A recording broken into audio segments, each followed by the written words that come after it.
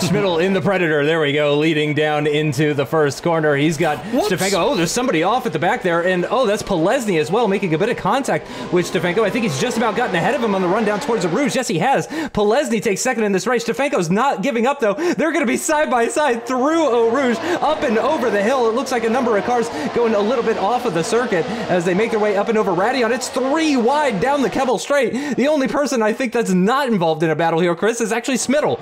Oh, and I'm sure he's very happy about it as well. So much jostling going on as you ever imagine. But my goodness me, we were getting 3 or 4 wide, people going on the grass. Oh, Corny in a sport car. That is going to be something. Oh, my goodness, he left. I don't think you could have fit very much in between the rear wing and the diffuser there. That was very, very close, but doesn't look like he's got the move done. Oh, a bit of wheel banging coming on as they go into Le Combe. And does Rigo defend it in the ace car? He does. Corny then looking to switch, but oh, well defended from the ace car. Firm affair there. Klebets is the highest running of the non-super soft runners, and indeed he's actually coming back on Frabish. Looks like he might try to go around the outside. That will give him the inside line for the second part of the chicane, but Frabish hangs it around the outside, gets the exit that he needs, maintains the position. But who is this on the left-hand side? The Logitech of Kovacic just sneaks his way through, moves ahead. That was a very... Oh, no! Contact between the two of them. The Logitech car is spun around. The Thrustmaster car, that's Pachata. He's up and over and flipping all around and vibrating, and oh no, that's just a nightmare scenario. Here comes Corny off of Blanchimont. He's forced to the outside for the bus stop chicane. Can he get it done from Pavel Rigel? The impact between the two. No damage done, and that's Jan Frabish in the Avast car behind, but no, Corny still can't get it done. Incredible stuff. These guys are really getting the elbows out, really pushing hard but fair. As Herdnacki makes the move on Bushek in the Smarty car. Is he going to get that one done before we get to Lake On? No. Well, oops. That got a little bit lively. Looks like there was impact between the two, so Herdnacki goes through. And that's a spun car.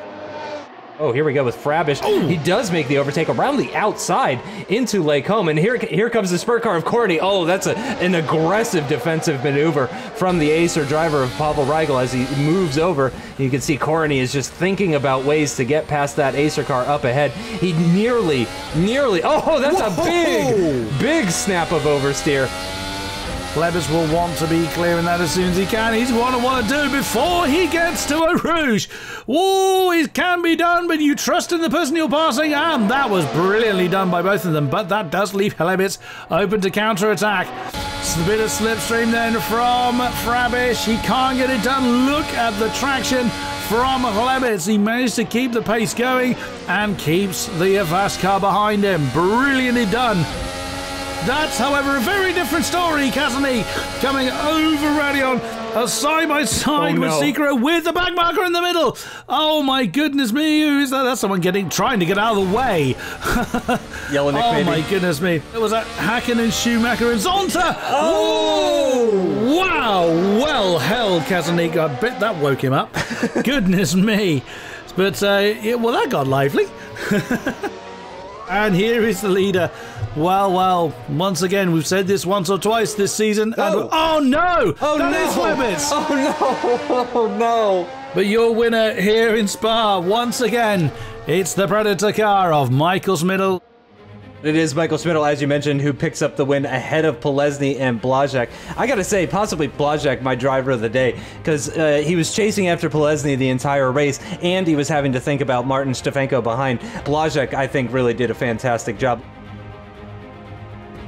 Pavel Rigel taking the VGP2 win in the end, 6.5 seconds up from Kovacic. A bit of a closer gap in the VGP2s than the VGP1s, but as far as the top three are concerned. But then look how they spread out. I mean, only 8 of the VGP2s came home. Thanks so much for watching, and we will see you next time. Bye-bye.